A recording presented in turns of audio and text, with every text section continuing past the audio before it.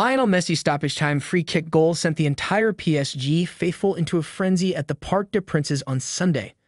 In the crowd was Messi's wife Antonella, who could barely stomach her emotions following the magnificent 95th-minute winner. Just like the over 48,000 fans at the stadium, Antonella was left jaws dropped, embracing her friend and jumping in joy, astounded by her man's stroke of magic. Even after the hundreds of games she has attended to cheer on Messi, the goal against Lille more than elated her. The Argentine forward whipped a sensational curling strike into the near post, beating the late dive from Lille goalkeeper who expected the ball on the opposite side. What a way was to seal 3 points for the hosts, who were staring down a fourth straight defeat with 5 minutes left on the clock. Even the manager, Christophe Galtier, left his technical area and raced to celebrate with his player at the edge of the pitch, quite a relief for him too. The Parisians were quick off the blocks with 2 early goals from Kylian Mbappe and Neymar, putting themselves on driver's seat. However, the visitors have their deficit 7 minutes later through Buffo Diakite before Jonathan David leveled the game 13 minutes into the second period.